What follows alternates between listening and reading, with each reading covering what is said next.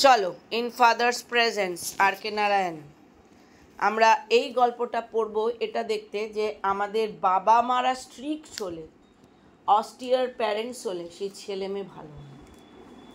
এই যে আমরা সবসময় এক্সপেক্ট করি আমাদের প্যারেন্টসরা কেমন হবে, বাবা সিনেমা যেরকম দেখায় সোনা মামা সারাক্ষণ করছে, ওটা সিনেমার জন্য ভালো। সিনেমার যে স্কুল সেটা কি তোমাদের স্কুল? সিনেমার যে কলেজ সেটা কি তোমাদের কলেজ? সিনেমার যে অফিস সেটা কি তোমাদের অফিস? সিনেমার যে বাড়ি সেটা কি তোমাদের বাড়ি? তা নয়। তাই সিনেমার প্যারেন্টসও তোমাদের প্যারেন্টস একদম পরিষ্কার। তা এখানে এই মানে আর.কে নারায়ণের গল্পের মধ্যে এটা শুধু না, কিন্তু আগেও আরেকটা গল্প ছোট বলে তারপর শুরু করি। ওয়েস্ট বেঙ্গল বোর্ডে মাধ্যমিকে আছে, ওখানে আছে হচ্ছে সকালবেলা স্বামী উঠে আবার সোমবার আবার স্কুল যাইতে হবে, ভাল লাগে না, দূর মা, হ্যাঁ আমার না খুব মাথা ব্যথা করছে, মা তো একটু নরম। মা বললো বাবা শোনা তোমার মাথা ব্যথা করছে, তুমি শুয়ে থাকো। ব্যাস, বাবা সোনা তো শুয়ে থাকলো। বাবা সোনা তো জানে মা হচ্ছে নরম, ঠাকুমা নরম, কিন্তু বাবা তো আগেকার তো তাই ছিল। এখন মারা একটু স্ট্রিক্ট হচ্ছে কেন? কারণ আগে মারা ছিল একদম ঘরোয়া, তাদের অন্য কোনো কাজ ছিল না, তারা শুধু ঘরেরই কাজ করতো এবং বাবারাই ইনকাম করতো বাড়িতে, সেই ইনকামেই চলতো। তাই কঠিন হচ্ছে বাবা, কারণ বাবা জানতো হাউ টু আর্ন মানি। আর মা হচ্ছে ঘরোয়া, রান্নাবাড়ি করে ভালো খাওয়াবে, ভালো পড়াবে, ওটা নিয়েই থাকতো। ন্যাচারালি মায়ের জায়গাটা খুব কোজি ছিল। যত উইমেন এম্পাওয়ারমেন্ট যত হবে তত মেয়েরা অনেক বেশি অস্টিয়ার হবে, স্ট্রিক্ট হবে, যেটা তোমরা কিন্তু আগের মেয়েদের থেকে অনেক বেশি স্ট্রিক্ট, সেরকম তোমাদের মারাও আগের মাদের থেকে বেশি স্ট্রিক্ট হবে, এটা তো স্বাভাবিক। এবং মেয়েদের এই স্ট্রিক্টনেস তাদের ইকোনমিক ইন্ডিপেন্ডেন্সের সঙ্গে ডাইরেক্ট রিলেশন আছে। আমি যখন ইকোনমিক্যালি দাঁড়াবো তখন আমার স্বাধীনতা ভালো লাগবে, আমার স্বাধীনতার জন্য আমি কিছু ডিম্যান্ড করবো। আমি ডিম্যান্ড করবো মানে সংসার আমাকে বলে মেয়ে মানুষ হয়ে এত কিছু, তখন আমি বলাই এই যে চেঞ্জটা, ধরো আমার মা আমার বয়সে যা ছিল তা আমি না, তুমি আমার বয়সে যা ছিলা সেটা তুমি না, তা তোমার মারা তো আমার থেকে ধরো প্রায় হাফ জেনারেশন ছোট, তো তারাও চেঞ্জ হয়েছে। কিন্তু অদ্ভুত ব্যাপার আর.কে নারায়ণের গল্পতে এই যে বাবার যে মানে অস্তিত্ব বা এক্সিস্টেন্স, সেটা দেখবে তুমি সিমিলারিটি তুমি পাবে আইদার তোমার মা বাবা, কারোর বাড়িতে মা স্ট্রিক্ট, কারোর বাড়িতে বাবা স্ট্রিক্ট, বেশিরভাগই। যে কোনো একজন স্ট্রিক্ট না হলে তোমরা মানুষ হবে না। যদি দুজনেই স্ট্রিক্ট হয় তাহলেও যেমন সমস্যা, দুজনও নরম হলে ছেলেমেয়ে শেষ। তো ওখানে দেখাচ্ছে সকালে উঠে বললো মা আমার মাথা ব্যথা, ঘুমা ঘুমা বাবা ঘুমা, ঠিক আছে ঘুমাইছে। ঘুমানোর পরে কিছুক্ষণ পরে 9টা যখন বাজে বাবা আসছে, কি ব্যাপার স্বামী এখানে শুয়ে আছে কেন? ওর না বাবা আমার মাছ। আবার অদ্ভুত ব্যাপার, আগের মারা মানে নরম ছিল কিন্তু বাবার বিরুদ্ধে যেত না, যে বাবা বলছে শুনো না, ওরকম না।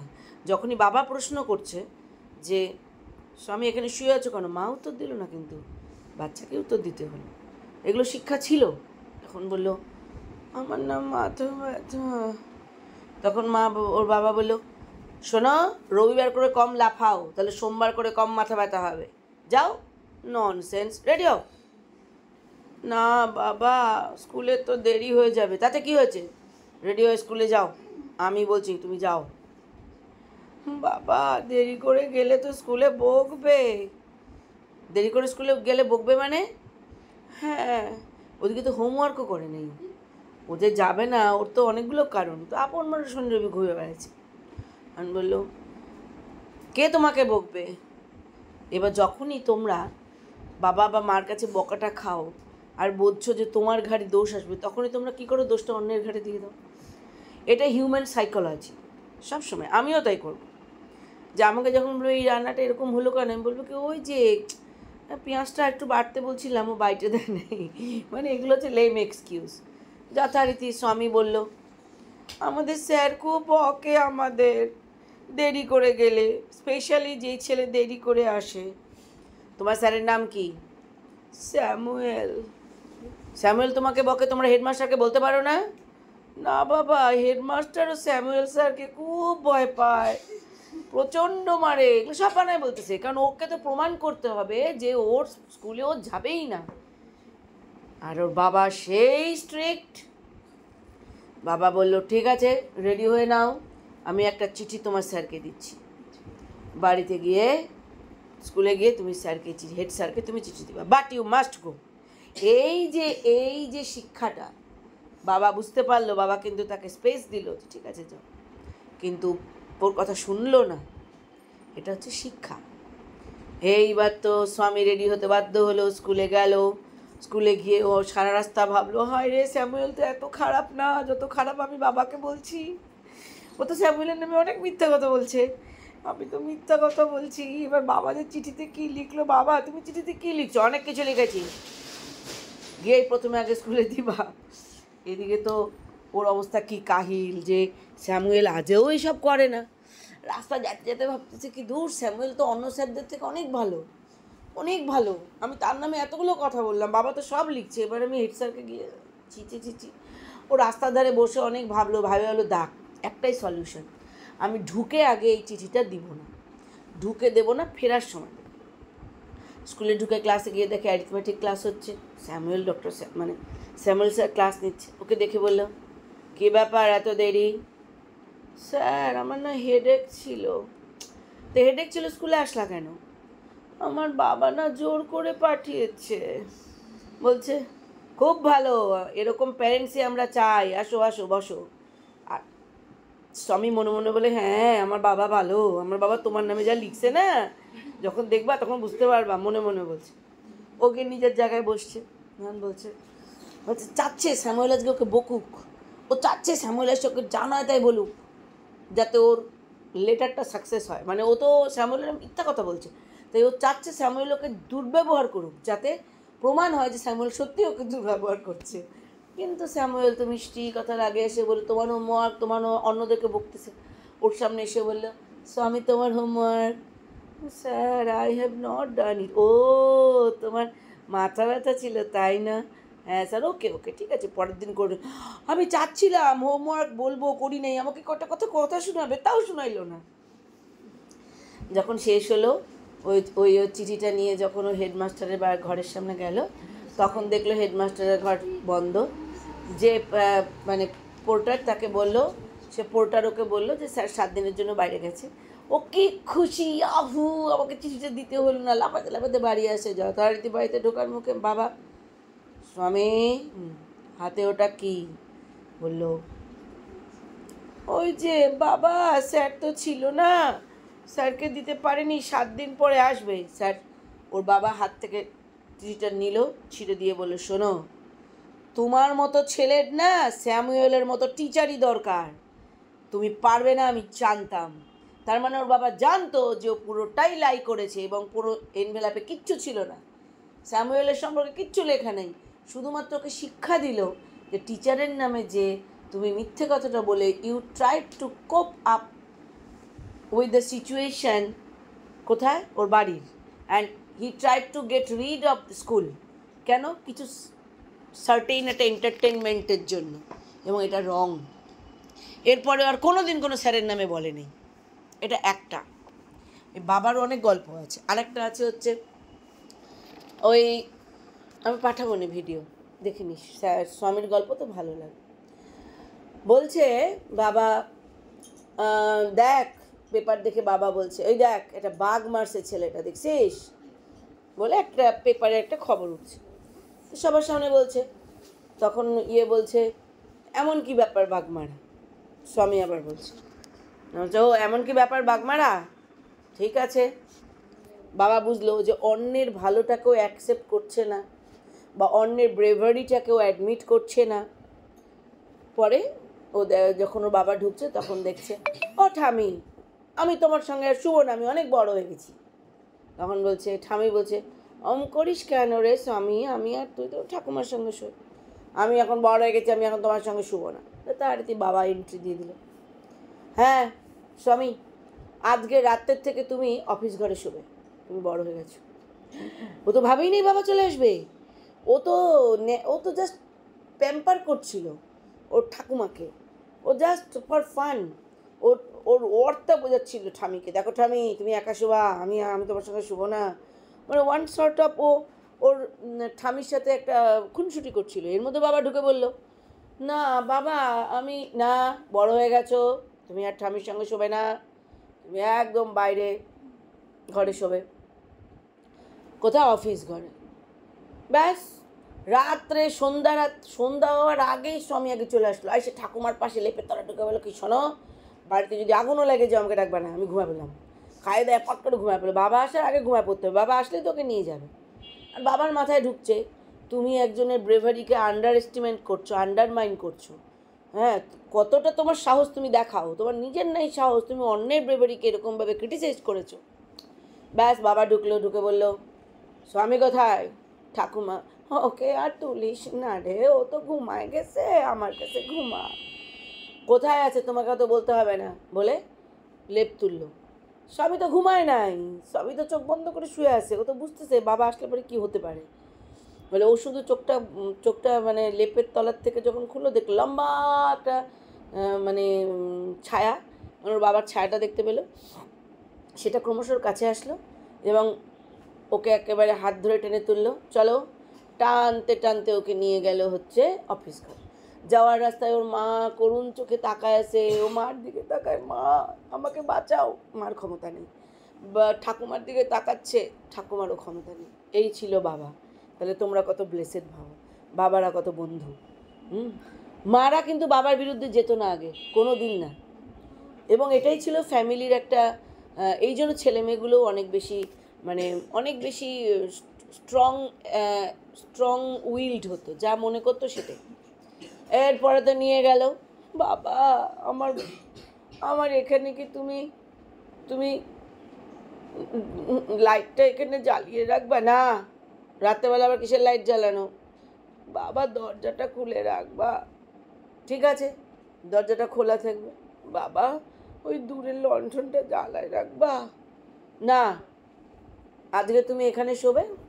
এইবার তো ওকে একটা মোটামুটি একটা খাটিয়া টাইপের একটা মানে বেঞ্চ, এখন তার মানুষের মানে জীবন ইয়েটাই খুব সিম্পল ছিল, মানুষ মানে কাঠেও ঘুমিয়ে পড়তো, এরকমই ছিল তখন। ওরকম ব্যাপার না কোজিস মানে বেড ইয়ে লাগবে, পিলো লাগবে, এরকম।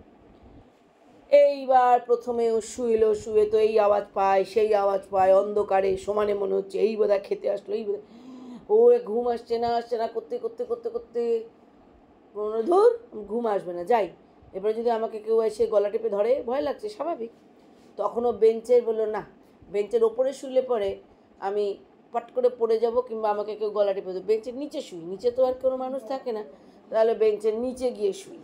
ও তখন বেঞ্চের নিচে শুয়েছে, শুয়ে শুনতে পাচ্ছে ওই আওয়াজ, বাইরে ক্রিকেটের আওয়াজ, বাদুড় চলে গেল, যেরকম রাতের বিভিন্ন রকমের আওয়াজ করতে করতে করতে করতে কখন যে ঘুমায় গেছে। ঘুমের মধ্যে দেখতেছে ওর পেছনে বাঘ দৌড়াচ্ছে, ও দৌড়াচ্ছে, বাঘ দৌড়াচ্ছে, ও দৌড়াচ্ছে, স্বাভাবিক। বাঘ ওকে প্রায় খাই ফেললো, কেন ও তো রীতিমতো টেনশন নিয়ে ঘুমাইছে, এগুলো তো হবেই। এবার যখন ওর চোখটা লাগবে, তখনও হঠাৎ করে ও বুঝতে পারছে একটা পায়ের আওয়াজ ওর কাছে আসতেছে, ঠক ঠক ঠক ঠক। এবার ও তো বুকটা থাক থাক থাক থাক টক টক টক টক, ও ভাবছে কী করবো। তখনও দেখলো আমার কাছে আওয়াজটা আস্তে আস্তে আস্তে আস্তে আমার প্রায় কাছে চলে আসছে। মানুষের দুটো অস্ত্র ভগবান দিয়ে রাখছে, একটা হচ্ছে দাঁত, একটা হচ্ছে নোখ। হ্যাঁ, দাঁত আর নোখ, যখন তোমার কিচ্ছু থাকবে না, তুমি দাঁত দিয়ে আর নোখ, এই দুটো দিয়ে, হ্যাঁ, যে কাউকে, না নোখ মানে কি, তুমি আঙুলে, তোমার যদি নোখ নাও থাকে, তুমি যদি আঙুলের আগা দিয়ে তোমাকে যে অ্যাটাক করছে তার চোখ দুটোকে উপরে দিতে পারো, চেষ্টা করো, তাহলে দেন অ্যান্ড দেন যা অ্যাটাকার সে কিন্তু মানে পিছনে চলে যাবে। এটা কিন্তু সেলফ ডিফেন্সের একটা পয়েন্ট। সেলফ ডিফেন্সের একটা পয়েন্ট হচ্ছে, যখন when ever you will be attacked by somebody, তখন তোমার প্রথম কাজ হবে নিজেকে ওকে সারেন্ডার করে দেওয়া, ওকে বোঝানো, ওকে কনফিডেন্স দেওয়া যে আমি তোমার আন্ডারে চলে গেছি। এবার দেওয়ালে লাগলো পিঠটা, যেই লাগলো তখন আমি কিন্তু চোখটা এম করছি, ওকে বুঝতেই দিচ্ছি না, ও তো আমার গলা ধরে আমাকে মারার চেষ্টা করছে। আমি তখন ঠিক করবো হচ্ছে পাটা নিচের দিক থেকে পা দিয়ে অ্যাটাক করবো মেইন পার্টসে, আর হাত দিয়ে আঙুল দিয়ে চোখ অ্যাটাক করবো, ওকে অ্যাটাকটা করবো ভেবে যাতে ও পিছায় যায়। এগুলো হচ্ছে সেলফ ডিফেন্সের বিভিন্ন পোস্টার। ও তখন বুঝছে যে আমাকে তো ডিফেন্সে যেতেই হবে। তখনও কী করলো, নখ আর দাঁত দিয়ে সামনে যখনই মনে করলো এই কাছে চলে আসছে একদম, আর ও যখন কামড়টা দিল আর আঙুলের নখ দিয়ে চাপ দিল, বিশাল একটা আওয়াজ, ও বাবা রে মারে বলে কেউ একজন বাবারে মারে করছে। আর বাবারে মারে করে ও তো ভয় পায় কামড় দিছে, আর বাবারে মারে করে যখন পড়ে গেছে তখন বাড়ির লোক সব জেগে গেছে, আইসে দেখে একজন বার্গলার ওদের বাইরের ঘরে ঢুকে চুরি করতেছে। আর ও তো হায় রে আমি কি ধরলাম। তারপরে তো পুলিশ আসলো, পুলিশ বলল এই বার্গলার অনেক দিন ধরে ঘুরে বেড়াচ্ছিল, পুলিশ একে অনেক খুঁজছে, পায় নাই। আপনার ছেলে অনেক ব্রেভ, আপনার ছেলে অনেক ব্রেভ, আপনার ছেলে ব্রেভারিকে পুরস্কার দেওয়া হবে এই ডাকাতকে ধরার জন্য।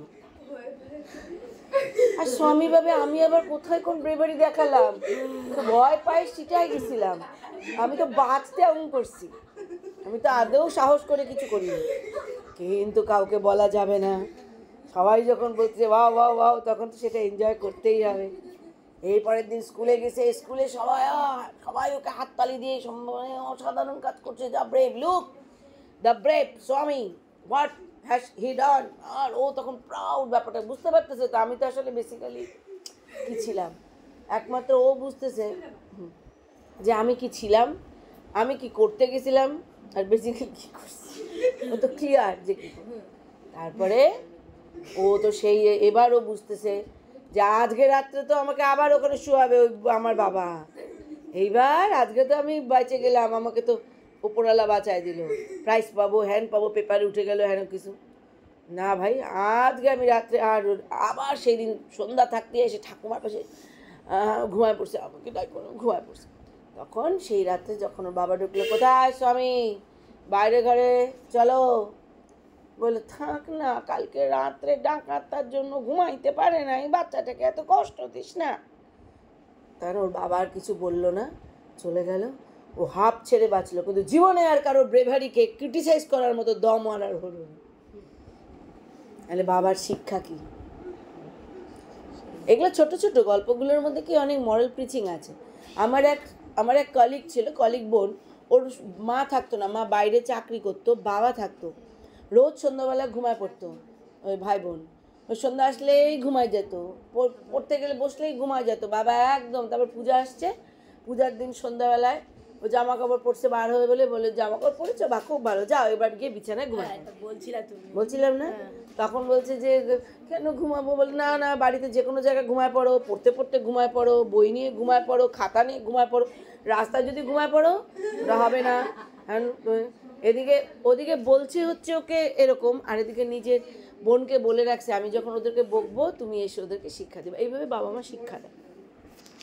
এই গল্পটাতে স্বামীর কে ফিল করালো যে স্বামী যতই মনে করুক যে ওর মানে বিকেলবেলা মানে খেলতে যাওয়া, ছুটি মানে খেলতে যাওয়া, ওকে একটা অঙ্ক করাতে গিয়ে ওকে একটা অঙ্ক, তার জন্য ওর বাবাকে যে কত পরিশ্রম করতে হলো এবং স্বামী যে কী করে ফিল করলো, সেটাই হচ্ছে এই গল্পে। আমি এত দুটো তিনটে গল্প বললাম এই কারণে, so that you can have the interest যে স্বামীর গল্পগুলো আমি যে কটা পাঠাবো তোমাকে অনলাইনে, তো এনজয় করুন। হ্যাঁ, Swaminathan has been enjoying his summer vacations.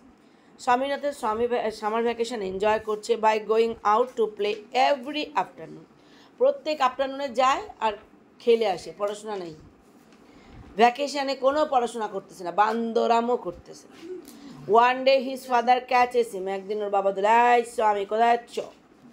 Just as he is about two leave, যেই ও ছেড়ে যাবে তখন, হি দেন অর্ডার স্বামী, তখন ওর স্বামীকে অর্ডার করল to bring his books in to his room, যাও যাও যাও বই নিয়ে আমার ঘরে আসো।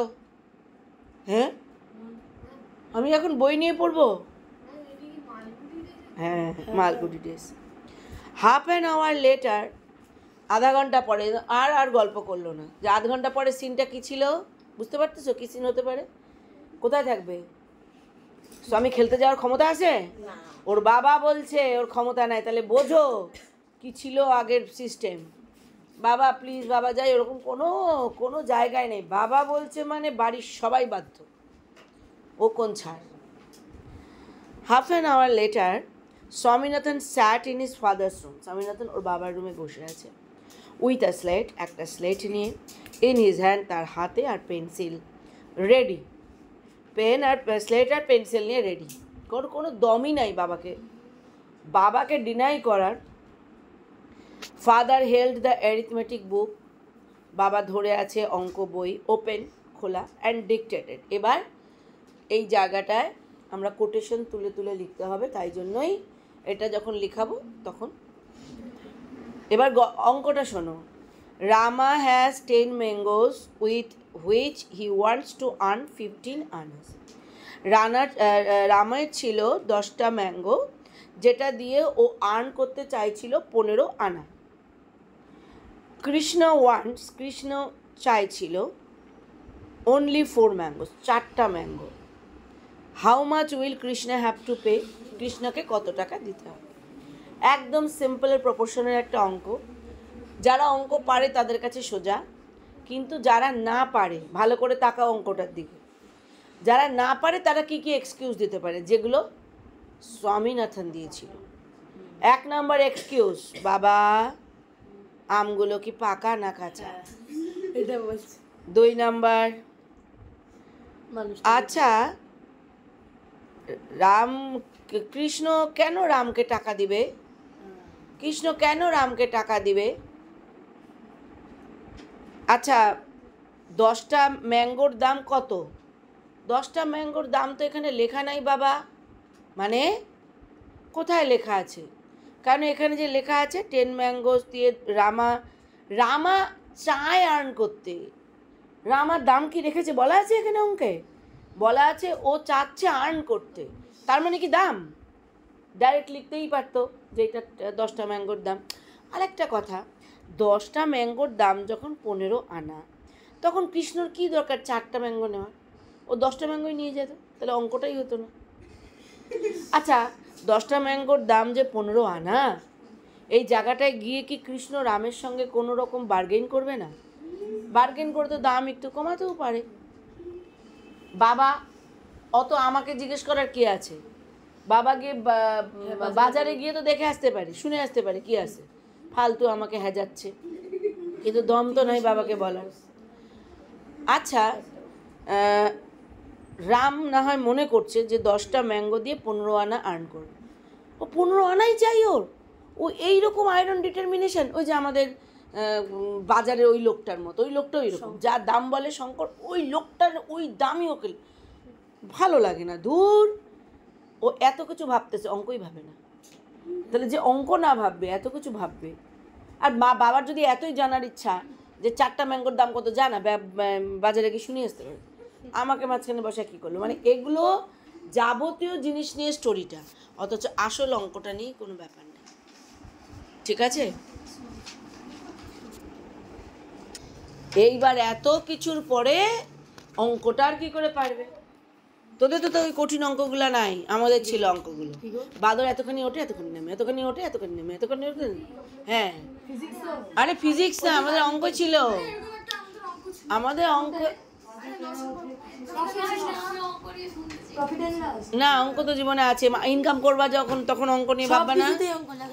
তোমার বয়সের যখন হিসাব হবে, যাও বাবু, মার দেরি হয়ে যাবে। আচ্ছা আরেকটা আছে, একটা জলের ট্যাঙ্কির একদিক দিয়ে জল ঢোকে, একদিক দিয়ে জল বার হয়। হ্যাঁ, ওরে বাবা, একটা কল খোলা, একটা কল বন্ধ। হ্যাঁ, ফিজিক্স নাকি?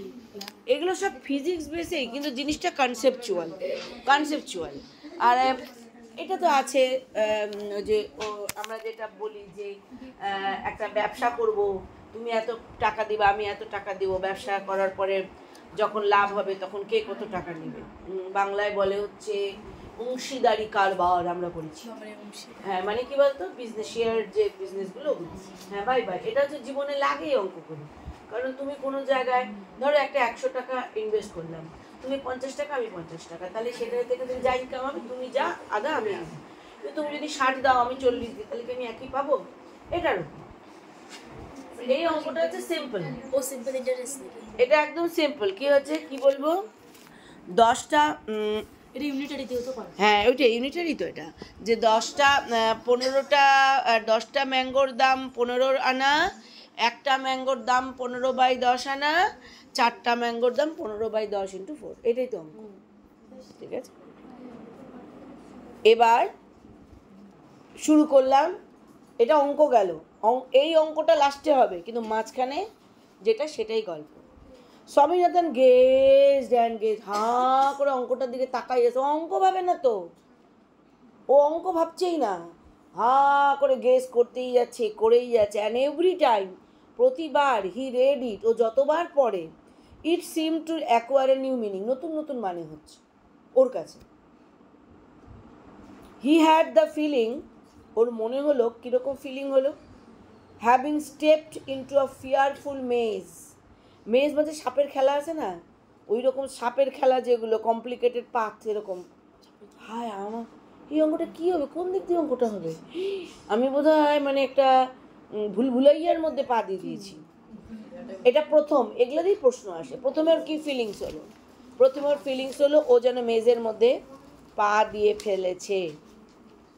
এরপরে সেকেন্ড, 1 নম্বরও কী হলো, 1 নম্বর কী মনে হলো, কথা না, 1 নম্বর ওর মনে হলো ও যেন মেঝে পা দিয়েছে। এবার 2 নম্বর কী step, his mouth began to water, কি সুন্দর খেতে, yummy, his mouth began to water at the thought of mangoes, আমের কথা ভেবে ওর জিভ একদম জল চলে আসলো। হি ওয়ান্ডার্ড, ও অবাক হলো, হোয়াট মেড রামা কেমন করে ফিক্স করলো 15 আনাস ফর 10 ম্যাঙ্গোস, 10টা ম্যাঙ্গোর জন্য 15 আনা টাকা নিবে, পয়সা নিবে, 15 আনা নিবে, এটা কেমন করে হয়।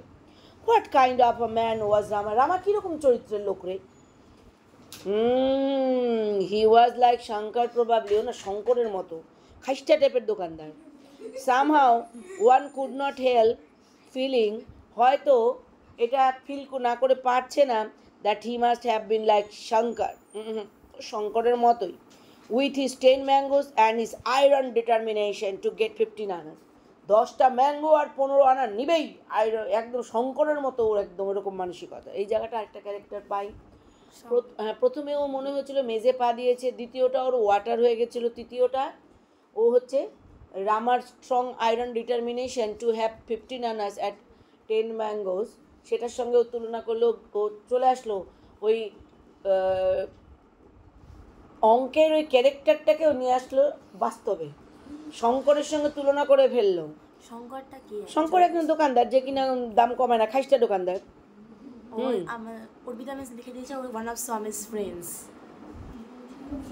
তাও হতে পারে, আমি এটা আগেরটা পড়িনি। ঠিক আছে, আমার দরকার নেই, আমি শঙ্কর লিখবো, আমি শঙ্করকে এখানে কিন্তু বলা নেই। হ্যাঁ, মানে ওর আয়রন ডিটারমিনেশন, তার মানে হয়তো শঙ্কর সব ক্ষেত্রে খুব জেদ ধরে, হতে পারে। Here Swaminathan felt an unaccountable sympathy for Krishna, এই লাইনটা দিয়ে দিবে, আমি কিন্তু পড়াচ্ছি, তোমরা কিন্তু কনস্ট্যান্ট গল্প করছো, এরপর প্রত্যেকটা পয়েন্টে পয়েন্টে প্রশ্ন আসবে, তখন তোমরা পরীক্ষার আগে অস্থির হয়ে পড়বে। বইটা কোথায়? এইখানে স্বামীনাথন একটা আনঅ্যাকাউন্টেবল সিম্প্যাথি ফর কৃষ্ণ, কৃষ্ণের জন্য ওর একটা ইস কি কষ্ট, কৃষ্ণ ওই এইরকম একটা মানে ক্যারেক্টারের সামনে গেল, রামা ওর একটা টাকাও কমাবে না, ইস কি কষ্ট।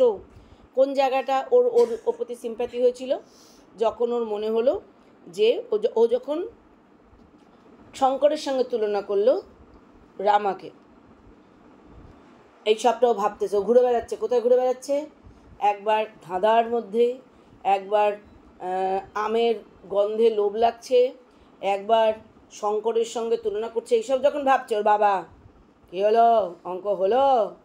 Father asked, looking over the news paper he was reading, ওর বাবা পাশে বসে নিউজ পেপার পড়ছে, আর কী হলো, অঙ্কটা হলো? ফাদার, বাবা, এবার ওকে তো একটা প্রশ্ন উত্তর দিতে হবে, ও তো অঙ্ক ভাবছে না আদৌ, এবার কী উত্তর দিবে ও? বাবা, তুমি কি বলবা ম্যাঙ্গোগুলো রাইপ কিনা, আমগুলো পাকা কিনা? আমের পাকার সঙ্গে অঙ্কের কি কি লিঙ্ক রে বাবা? ও তো বুঝে গেছে যে এটা হচ্ছে ফাঁকিবাজি মারছে। Father regarded him for a ওয়াইল, ওর দিকে তাকালো, ও ব্যাটা তুমি অঙ্ক ভাবতেছো না, যে ম্যাঙ্গো ভাবতেছো। অ্যান্ড স্মদারিং এ স্মাইল, হাসিও পাইলো, স্মাইলটা একটু গিলে নিয়ে বললেন, ডু দ্য সাম ফার্স্ট, প্রথমে আগে অঙ্কগুলো করো। I will tell you whether the fruits war ripe or not afterwards, তারপরে আমি তোমাকে বলবো আমগুলো পাকা না কাঁচা। ঠিক আছে, এবারও সেকেন্ড স্টেপে গেল। এইবার যখন ওকে বললো আমগুলো পাকা না কাঁচা, এবার সেকেন্ড স্টেপে, এই জন্য বলছি এটাকে আলাদা আলাদা করে লিখতে হবে। তার কারণ হচ্ছে সেকেন্ড স্টেপে কী ভাবলো, প্রথমে মেজ, শঙ্কর এগুলো আসলো, এবার আসবে হচ্ছে স্বামীনাথন ফেল্ট আটারলি হেল্পলেস। স্বামীনাথন একদম হেল্পলেস। যদি বাবা শুধু বলে দেয় না আমটা পাকা না কাঁচা, আমি একবারে অঙ্কটা করে দিতে পারবো। বাবা পাকার কাঁচা বলতে চাই না, আবার এক্সকিউজ।